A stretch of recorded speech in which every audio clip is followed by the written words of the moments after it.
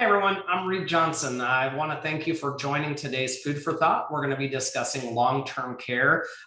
We've had a lot of people coming to us, the families that we work with, asking questions about their existing long-term care insurance premiums increasing. We've had people who have asked us about, they've had a loved one or family member who's needed long-term care and should they consider it for their financial plan. And I'd love to give you the one answer and we could just end the Food for Thought today, but unfortunately, every single one of you watching this today has a different need when it comes to long-term care. Some of you possibly do need long-term care insurance or some sort of plan for it. Some of you can self-fund it and pay for it yourself. Some of you might be a combination of the two. But the only way to really know how to plan for long-term care is to put that into your financial plan. So because this is really one of those things that's individualized for each family that we work with, I've gone ahead and made the decision that I'm going to turn the questions off today, and I'm going to ask you to write down the questions that you have today and get with your financial advisor. That might be me or one of the great advisors that work for Lakeland Advisory Group and Mercer Advisors. So please make sure that you write down your questions today as I go through all the different topics that we're going to go that address long-term care today. In a few minutes, I'm going to be putting on a couple of slides, but I wanted to start off just kind of talking a little bit about what we're going to talk about today when it pertains, as it pertains to long-term care. Number one, which, as I mentioned before, we've seen a lot of premiums going up. That is not a surprise whatsoever. If you have a traditional long-term care insurance policy, the first thing you can do to see what those premiums are going to continue to increase to is go into the actual policy that you got when you first purchased your long-term care plan. Now, I know some of you might have bought this 10, 20 years ago. That's okay. You can ask for a duplicate policy from the current insurance carrier that you put your policy together with, and they'll give you those provisions. Number two, you can ask them for what your current benefits are, because I'm going to talk a little bit about that here in a few minutes. And again, typically when we're talking with somebody about long-term care, it's usually one of two things. It's like, hey, they've known somebody or they have a family member who have needed some sort of long-term care. And as we're going to talk about here in a few minutes, long-term care can be really expensive. You can have the perfectly executed financial plan, meaning you have enough money, you have the right risk tolerance, you've put together your income plan, your tax plan, your estate plan, everything can be humming along. But that one for unforeseen pothole of long-term care and the cost of that on an annual basis can a lot of times erode that perfectly executed plan. So again, hopefully I'll be able to answer some of the questions as it pertains to long-term care. Do I need to get insurance? Do I use asset-based planning? Do I pay for it on my own? And again, my goal is to give you some information to hopefully answer a lot of those questions, and then working with your financial advisor and looking at your customized financial plan, we'll be able to answer specifically, how do you plan for this potential obstacle in your retirement plan? The first thing I wanted to kind of start off with talking about today is 70%, according to CNBC, 70% of every individual will need some sort of long-term care. Now, I want you to think about that for a second. If we kind of dive into, on a more granular level, what we're going to see is that only 4.5% of individuals typically go into a nursing facility. So what are they talking about? 70% of individuals will need some sort of long-term care. And what typically is not thought about and when it comes to long-term care is that unpaid care. I want you to think about a spouse who takes care of another spouse, a child who takes care of a parent, or a parent who might take care of a child. That is where the majority of long-term care happens. Now, I got my license, my insurance license, and I started helping individuals with long-term care back in 2000. So almost 22 years now, I've been working with long-term care, and I've seen the whole entire spectrum when it comes to long-term care and what that can do for families. And what I mean by that is not insurance. I'm talking about not having adequate coverage or having a plan for long-term care. I've seen somebody who had significant amount of wealth that had an unforeseen long-term care expense, meaning that a husband had to go to a facility and it was an 8-year ordeal, and that money that they planned on being enough for both of their lifetimes got spent on long-term care. And I certainly can tell you right now, knowing that husband before he needed long-term care would not have wanted that money to go to a facility. He would have wanted to make sure that his wife was taken care of.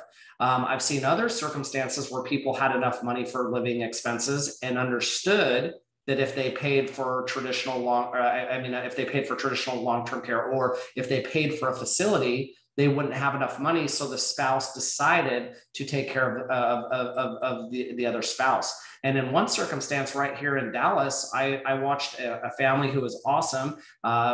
This particular husband got Alzheimer's, and this client decided that she would take care of her husband. Over a 10-year span, I'm talking a decade, watching her take care of her husband. Not only did I watch her health deteriorate, but it was very, very taxing on not just her, but her family. And while he was one of the sweetest people I can tell you that I've had the opportunity to meet, and not everybody has that experience with Alzheimer's, by the way, but he was sweet. Just the constant worry about him, going out of the house or turning on an oven or those type of things were just really debilitating for his wife. And unfortunately, if they would have had some sort of care or help, I know that circumstance could have been a lot different. So, other things that I've seen is car accidents. I watched a child of one of the families that I work with got in a bad automobile accident, and she ended up living for almost 15 years in home, and watched their financial status completely deteriorate. Now, obviously, when you have a loved one, you're not thinking about, hey, do I have enough money for the rest of my retirement? It's like, let's take care of things today.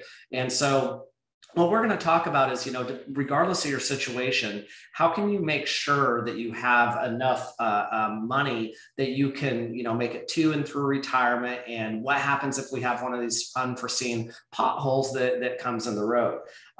There's really 3 ways to be able to take care of long-term care. The first one is what we'll call self-funding. That's what the majority of the United States does. And what I mean by that is that it's kind of like, if I need it, I'm going to spend it at that point, and then I'll let the government take care of the remaining balance. The second way to plan for that is traditional long-term care insurance. And then the third way to plan for this is what we'll call asset-based long-term care planning. So we're going to as we talk about long-term care, we're going to talk about how this kind of interacts with all the questions that you might have about this. So let me go ahead and share my screen here.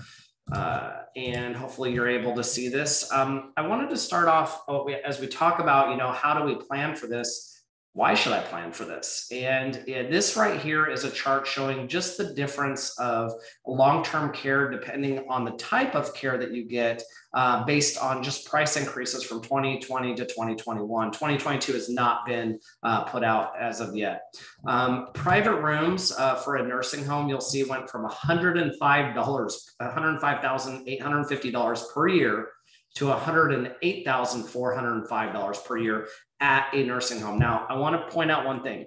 This is private room. You can do shared room. Now, it's not half the cost. It's probably about 2/3 of the cost generally is what you'll see. But again, as you can see, if you want to have some privacy, it can be extremely expensive.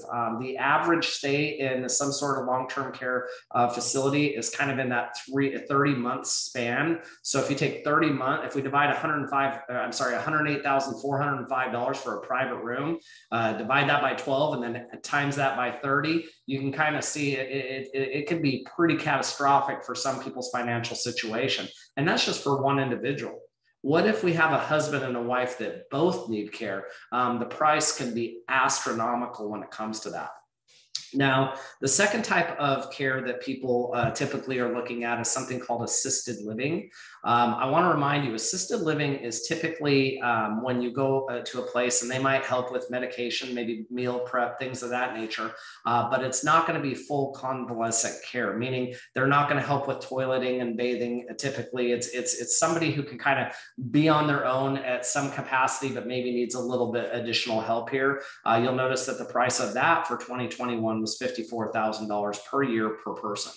Now let's talk about what I think most people, at least in my experience over the last 2 decades, have told me is, Reid, if at all possible, I want to stay in my own house. So there's a couple of different options when it comes to this. One is going to be what we'll call a home healthcare aide. This is somebody who can actually come to the home and will typically, it's not cooking and things of that nature as much as it's bathing, toileting, help with medications, things of that nature. Now, the other aspect of that, and that's $61,776 per year for 2021. Now, a home care homemaker, that's more of, hey, I can have somebody come help with eating. I can have cleaning, laundry, things of that nature, but it's typically not going to be that toileting and bathing. So depending on the level of care you can see that you're going to need, it can be really expensive. So right now, what's happening in the United States is typically this care, the reason that people aren't paying for this is because they have a loved one or a family member taking care of them. I will tell you, over the last decade, I've seen more and more people not have that type of care, though. And I think that these numbers of people going to facilities or needing their own care is going to go up, just for the sheer fact that families are not living this close together anymore. We're seeing people, children are living in different states.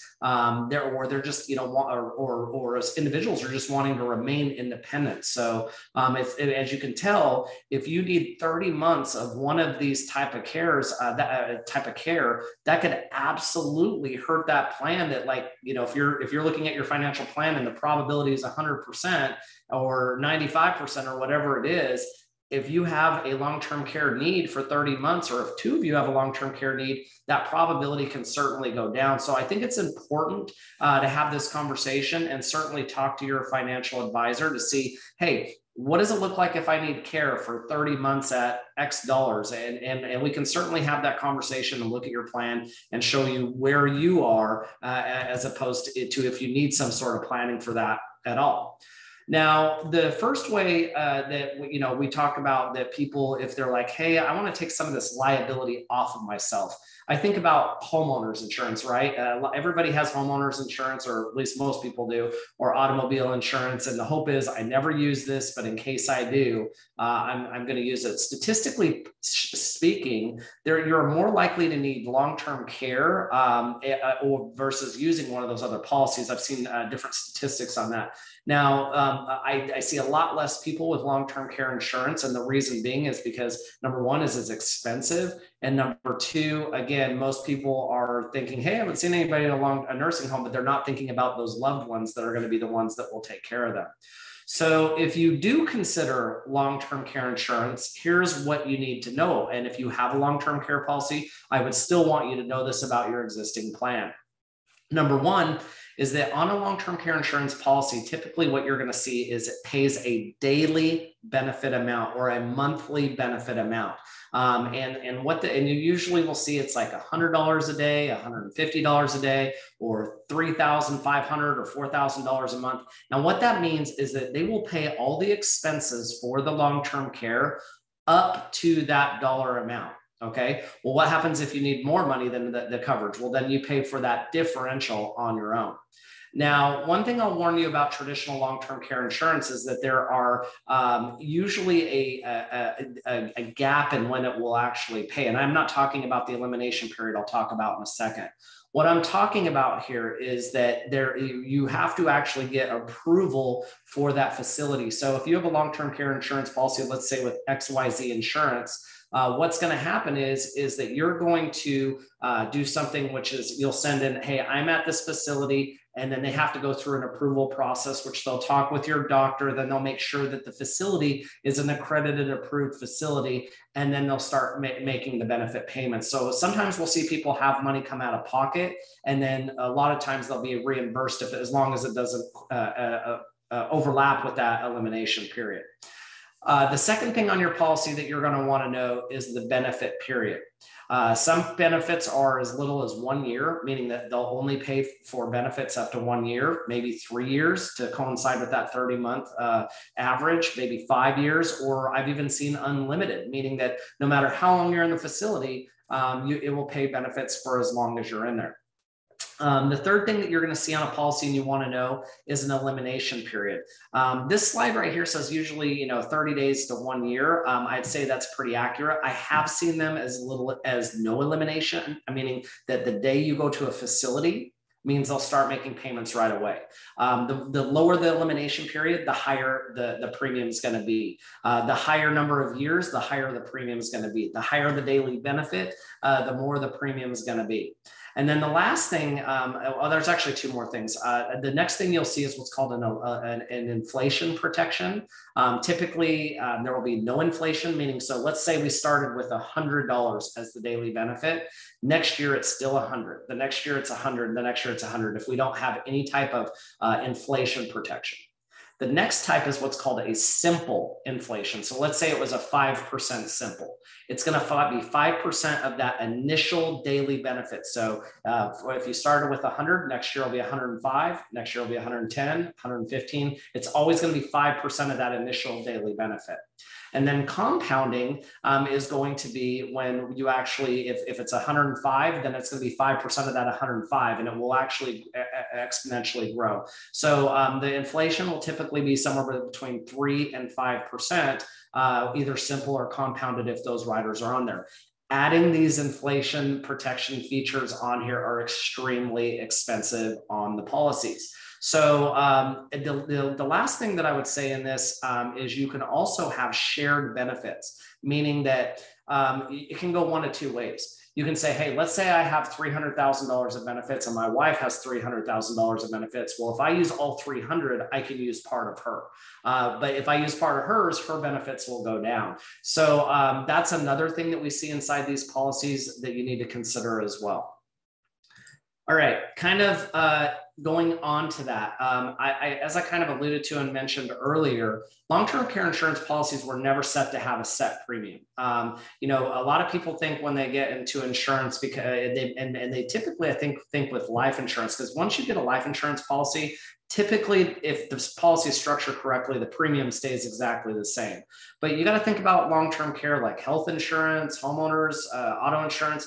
Typically, those premiums are going to go up. And as we see our society aging and things and people getting older and more people using benefits, those premiums are going to go up. And how these long-term care insurance policies were built is typically they can increase premiums based on an age band and a zip code or a geographical region. And they have, if they raise yours, they have to raise it for everybody inside that same band.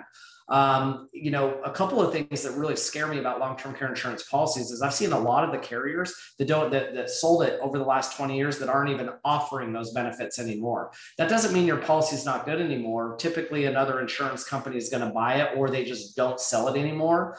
But when they stop offering that benefit, typically we see those premiums on those age or those regions increasing. And so there are ways to, if you have an existing life or long-term care insurance policy, to be able to reduce the actual premium. A lot of times you'll get a letter when you get those premium increases. And here's the ways that you can reduce those premiums if you want to keep like, let's say you have a health condition and you have no other option. You can't go find another better package or an asset-based type plan. Here's some of the ways to reduce the premium increases. Number one is you can shorten the benefit period. Remember, maybe you have an unlimited policy and maybe you decrease it to 5 years or 3 years or even 2.5 years. You can work with the insurance carriers or the provider to be able to do this.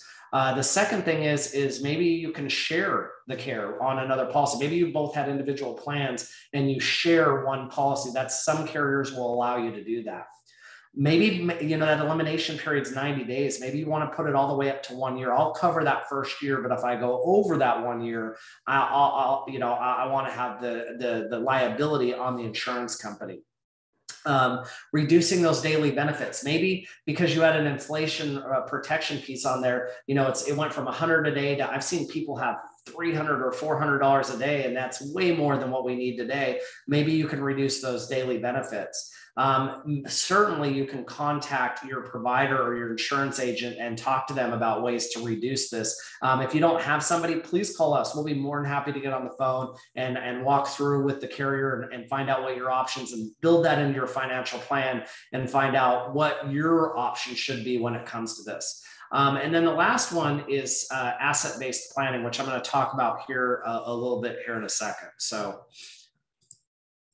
Okay, so let's go ahead and dive into what asset-based long-term care planning is. So I want you to think about using an other asset class that maybe was designed for something completely different.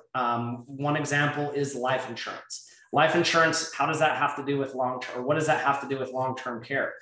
Typically, when people think about life insurance, they're thinking about, hey, this is, I have this benefit in the event that I pass away.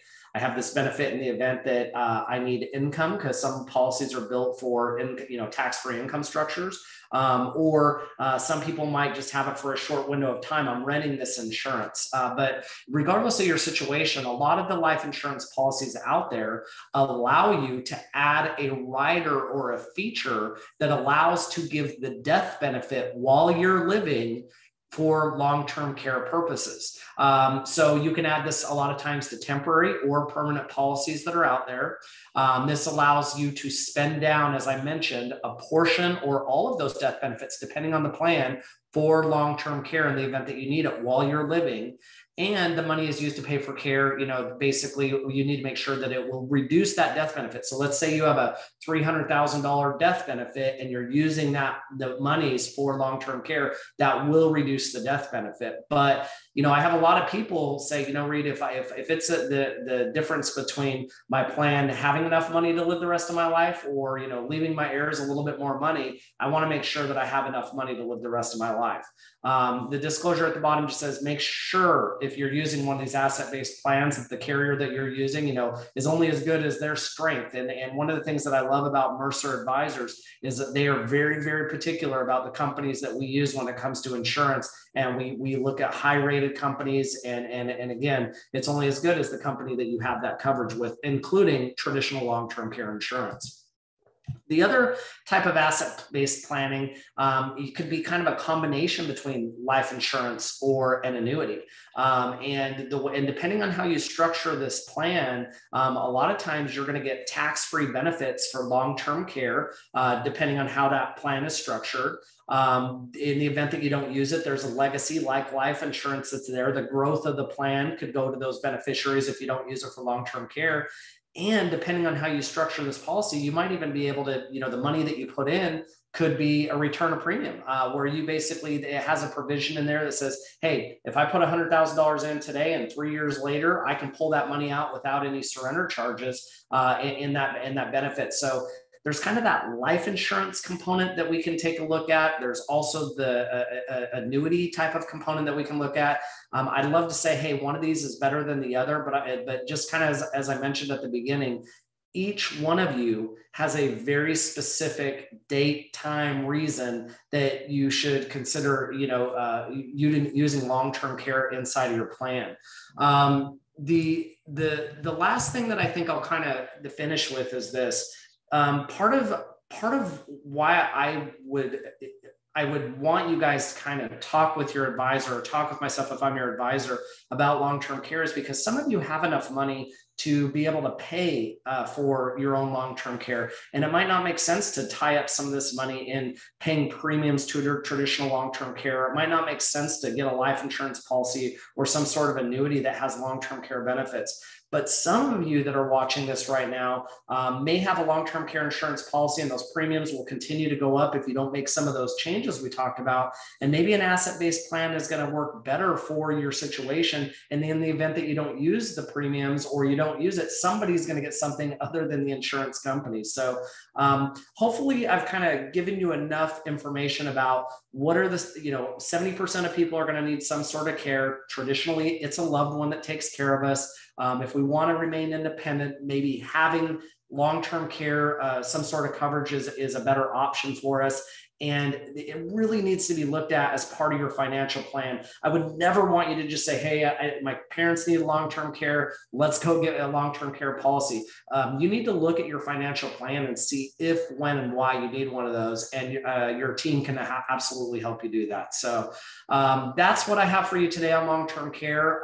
Again, if you have any questions, please reach out to your advisor or myself or anybody at the Lake Point Mercer team. We'll be more than happy to answer those questions.